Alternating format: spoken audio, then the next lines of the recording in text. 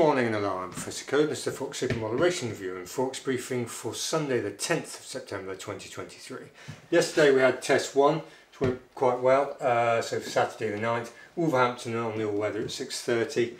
We had two horses in that race. We had the first, which was Hint of the Jungle, which won at 7-2, and we also had the second, Lieutenant Rascal, which came second at 5-2. Now, the odds sort of swung round for us there. We got 4.17 to 1 on the second, Lieutenant Rascal, and 11 to 4 on the winner.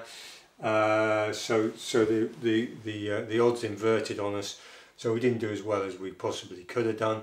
But all in all, arguably, if you watch the race from a trip handicapping perspective, Lieutenant Rascal was basically forced too wide on the turns, to use the jargon.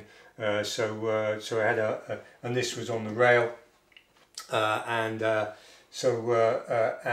was pretty touch and go, to be honest.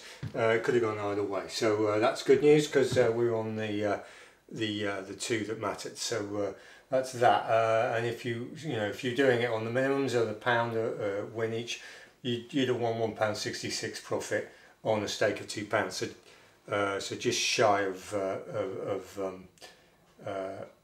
evens profit there, due to the way the odds swung around. But anyway, successful test 1. So we're on to test 2 today. So if you could do the honours and drop us a comment again, test 2 please, or test 2, and that would be good.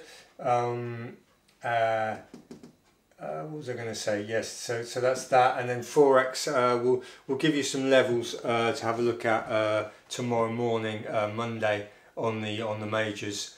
So the 6 FX pairs, and so we'll give you our modelled false tops and bottoms for those FX pairs. So that's where we are. So reasonable start then, good, and we'll see if we can keep it going. Today's a little bit thin. There's only three meetings, and one's National Hunt, so we might struggle a bit, but we'll see. Anyway, drop us a test and we'll have a go. So thanks for watching and goodbye.